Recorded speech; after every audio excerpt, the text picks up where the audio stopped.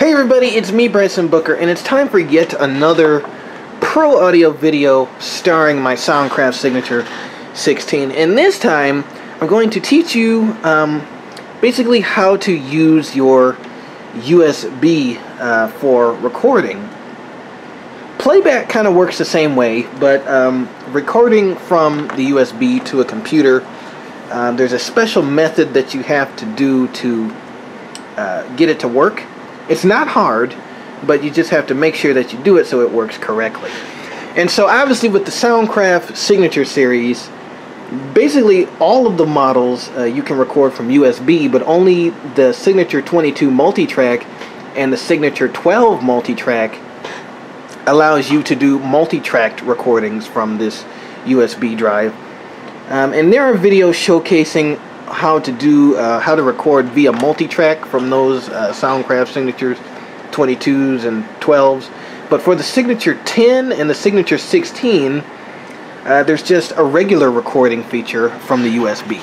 So you can record two ways. You can either record your left and right mix, which is basically your master mix, the main left and right mix, or you can use auxiliary, I believe, 1 and 2. So auxiliaries 1 and 2 can also be used to record.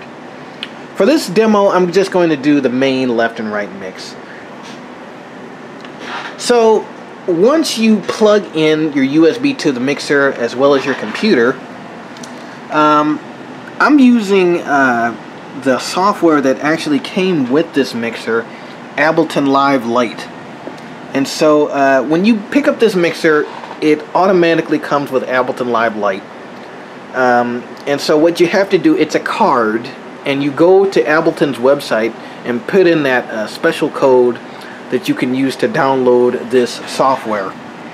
Now, it is kind of difficult to get your head around because there's so much that you could do on it, but for simple recording, it's pretty easy. So really, the first thing that you have to do before you do any recording is you have to go to soundcraft.com and download the Signature audio driver. If you do not download the Soundcraft Signature audio driver, recording will not work at all, because Soundcraft really didn't say this, but you do need a special driver to record from the mixer to your PC.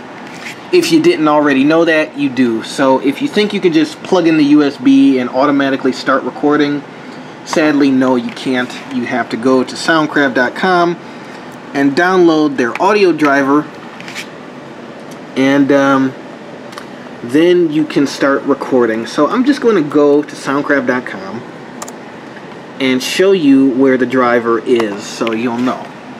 So we're going to soundcraft.com, so we're on their website. So you're going to go to products and select the Signature series. And I'm just going to select my mixer, the Signature 16. And then I'm going to go to, over here, there's a tab called Downloads. So I'm going to go to Downloads. And then you'll see the Soundcraft Signature multi-channel USB audio driver version 3.20. You're going to download that driver in order for you to record from the mixer. And so it's a free download. You don't have to pay for anything, so I'm just kind of going to do it to show you. It'll bring up a wizard. Right now it's basically saving to my computer, and it's a zip file.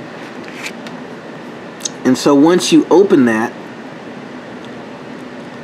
it'll basically bring up a wizard that allows you to download the software. And so it's in my downloads, and I think if I click on it, I can open it.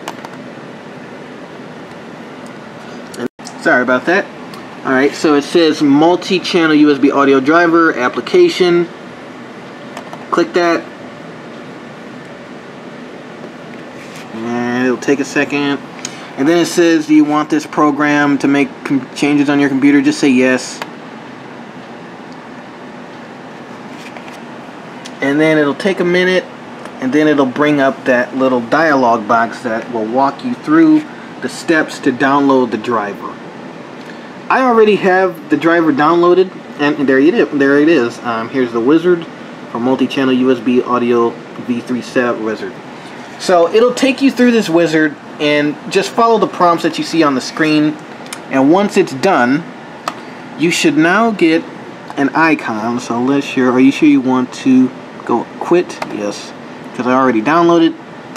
So we're gonna go to my menu, and it says recently added up here, and you should see the Soundcraft USB audio control panel.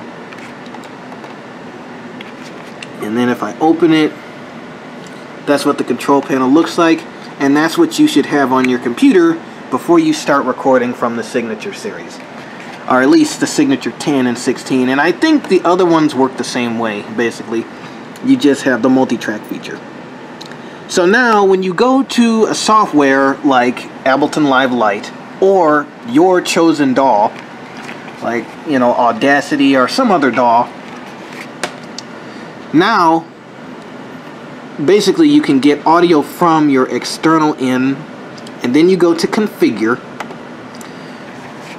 and then you basically select the Soundcraft Signature series line, and then it says audio output device, speaker, headphones, so that's your audio output device. Keep in mind, when you're recording from this mixer, it's already an interface, so you don't need your extra audio interfaces. This is the interface that you're recording from. So you'll see Soundcraft Signature series line in, and that's basically it. If you're using another software, basically you're going to go to the input section, and you should see Soundcraft Signature series, and then you'll click on that as your input device.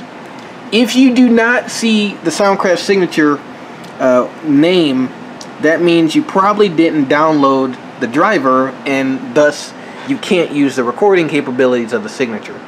And so I armed those tracks already, and so when I use my SM58 here, check 1 2, you should hear my voice coming through my computer speakers, because that's the output.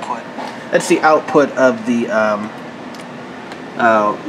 levels where they're being sent to. So those of you who are using this to record your mixes for Ableton Live Lite, you have to, okay, so the monitor is, let's see, if I have my monitor in, check, you can kind of use that to test your signal. Sorry about that. You can kind of use that to test your signal, but to record, you have to turn your monitor off. So right where my mouse is, where it says off, I'll zoom up so you can see it. Where it says off right there, you have to have that off in order to record. And so now, if I press record, hello, check 1 2. You won't hear any signal coming through it, but you should when I get done recording. So hello world and all who inhabited it. So now let's stop it and play it. Hello, check 1 2. You won't hear any signal coming through it, but you should when I get done recording. So. Alright, so there you go. And that's how you use the Soundcraft Signature and record it onto your computer.